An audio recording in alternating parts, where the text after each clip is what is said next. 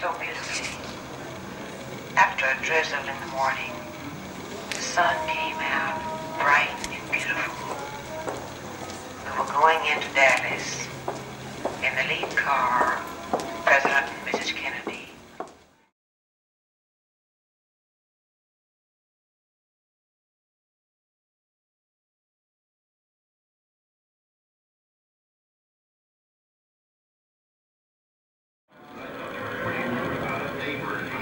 If we're going to continue as a racist society where Negroes are to be subservient and discriminated against, and I determine that this is the way the society is going, I'm leaving. I will not bring up my son in this sort of environment.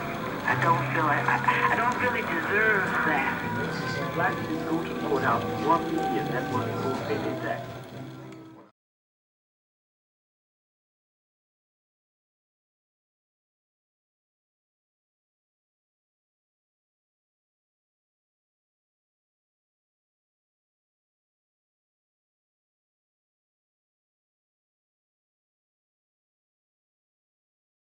That by working together, we help to make our country more just for all of its people. I believe, at least it will be said, that we try.